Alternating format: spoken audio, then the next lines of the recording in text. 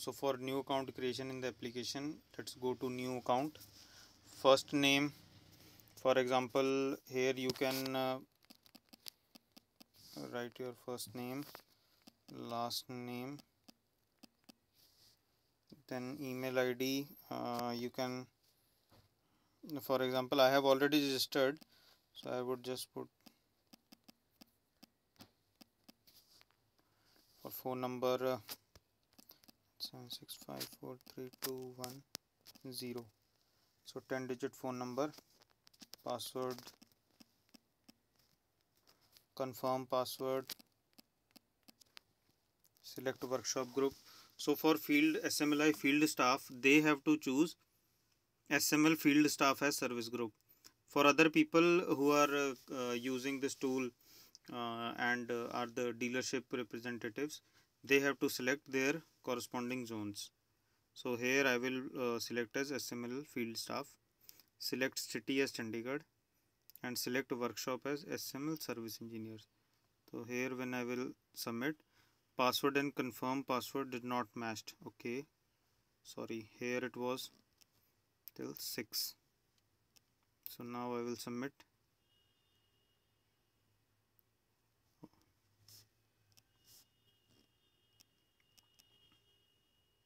One two three four five six 1 2 3 4 5 6. So I will submit. Now this whole data will go on to the server, okay, backend server, and register successfully. Now you have submitted your request for registration. Okay, so now when when we will approve your request from the backend, only then your this application will start working. Okay, but once it starts working, then you can use it in both online as well as offline mode. Okay, so I have already registered with my mail ID, so I will just sign in.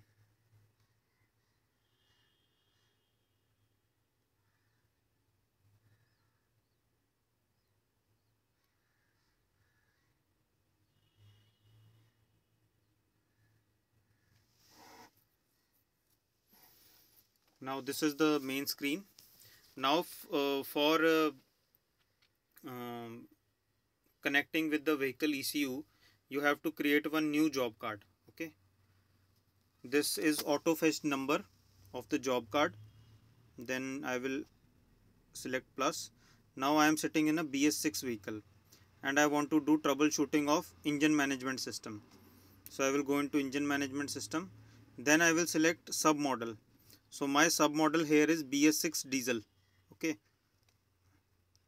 select model here, this is not applicable. Enter registered number. So as this is a new vehicle, stock vehicle, so it is not having its registration number, but when you are attending the vehicles in the field, you have to put the registration number that should match with the vehicle registration. Okay, for example, I will put here CH01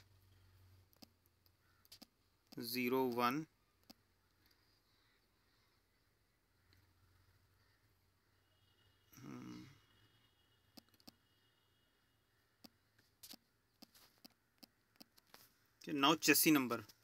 So here enter chassis number, only last 6 digits. Okay, so here you can see that this numeric keypad has opened. So last six digits. So presently I am sitting in chassis number 280543. 280543.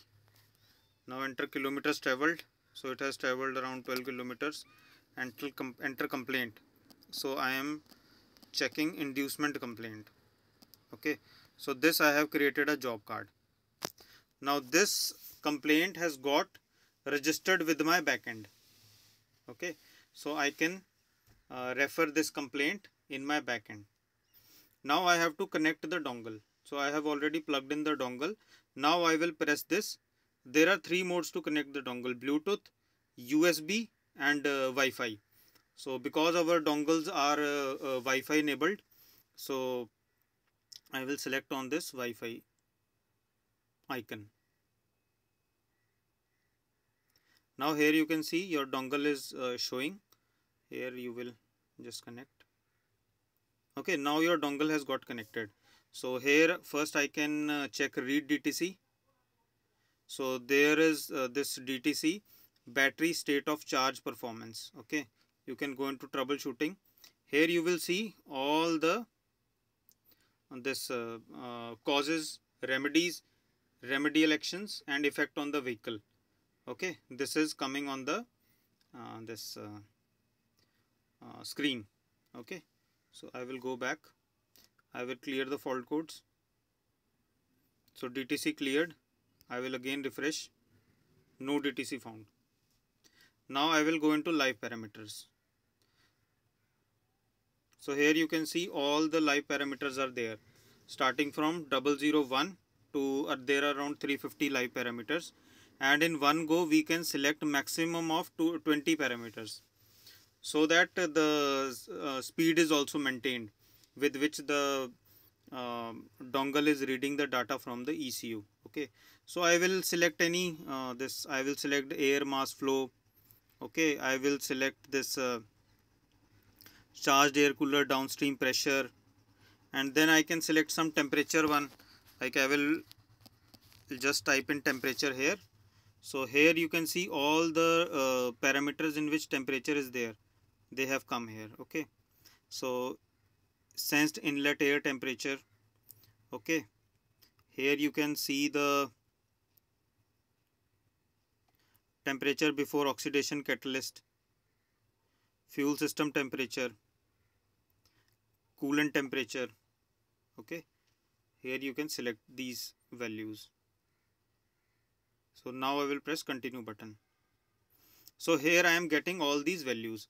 Now I can take a snapshot, or I can record it, or I can just, for my reference, I have to just play it. Now these all values are coming live. Now I will just start my engine.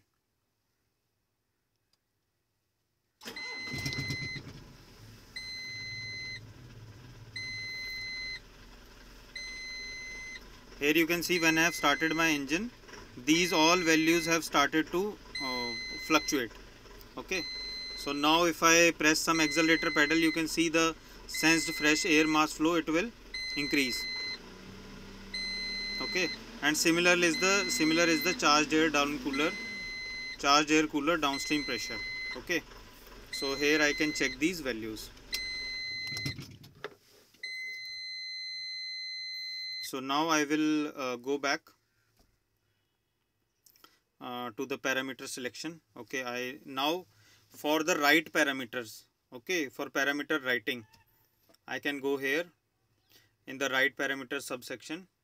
I will find all these parameters. So here you can see IQA code. Okay, so here are the injector codes. So you can enter the injector codes for writing here.